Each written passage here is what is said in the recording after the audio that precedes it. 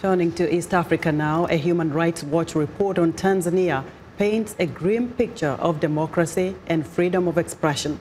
Human Rights Watch says since the election of President John Magufuli in December 2015, Tanzania has witnessed a marked decline in respect for freedom of expression, association and assembly. The report cites increasing attacks on opposition members, journalists and critics of the government by Tanzanian authorities. Now, for more insight on this story, I'm joined by Zitto Kabwe, a Tanzanian opposition politician and founder of the Alliance for Change and Transparency political party.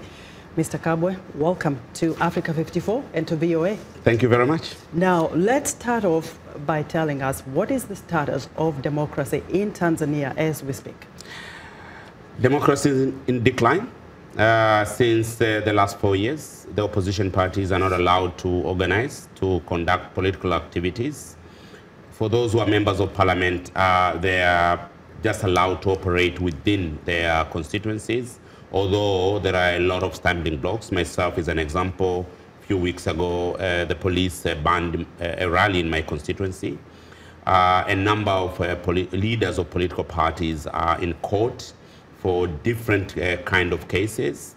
And we live in a situation where anytime you are in court, so long as you are opposition. So we are in really nose diving as far as democracy is concerned. Now, as you are coming from Africa to the US, I read reports, very recent, we're talking less than 72 hours, that there are death threats against you.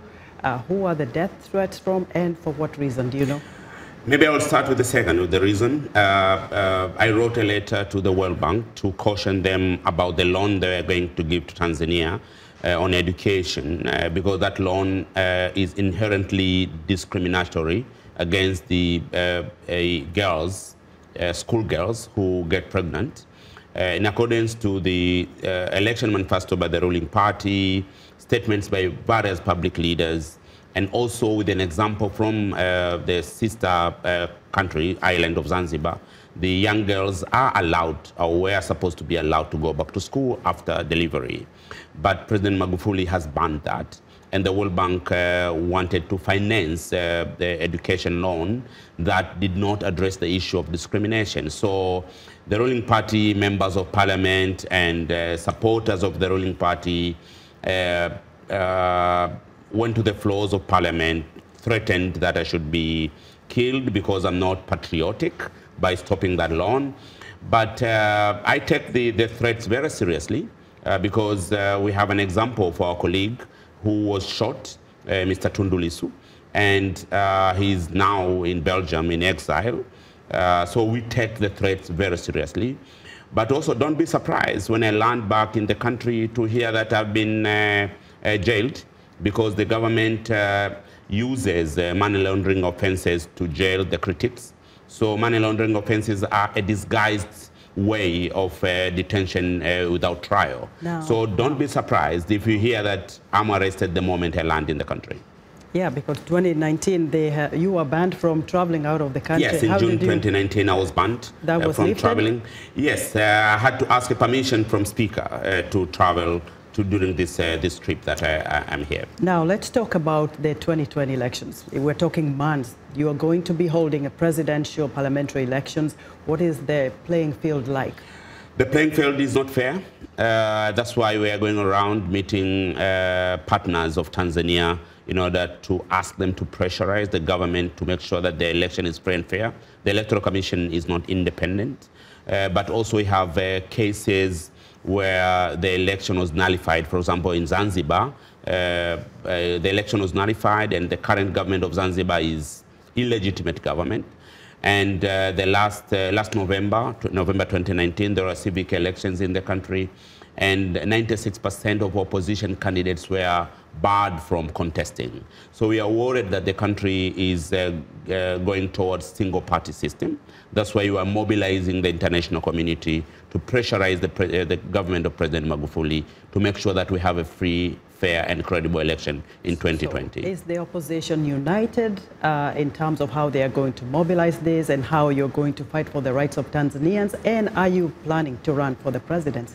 The circumstances in the country force us to unite because our biggest goal should be to remove President Magufuli and CCM from office so that we reorganize our country, we build Tanzania that is thriving, providing economic opportunities for the citizens, and making sure that we address the shortcomings in the criminal justice system in the country, whereby people are just arrested and being imprisoned without completeness of the investigations.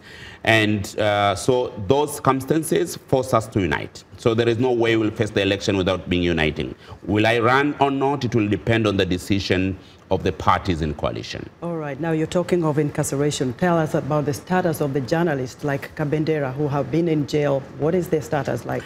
Up to now, Eric is still in jail. Every time he goes to court, they say that the investigations are still continuing. We heard that he has applied for a plea again, a system whereby there are negotiations between the prosecutor and him, but he's still in jail, and many other human rights activists. Today, on the 5th of February, Zitto Kabwe, a lawyer from the Human Rights Association, and his colleague were brought to court, and the prosecution said investigations are continuing. And we'll see more of this if the international community will not come hard on Tanzania. Wow, Mr. Kabwe, thank you very much for bringing us up to speed on what's going on in Tanzania. We hope for the best. Thank you so much. Right. Mr. Zitto Kabwe is a Tanzanian opposition politician and founder of the Alliance for Change and Transparency political party.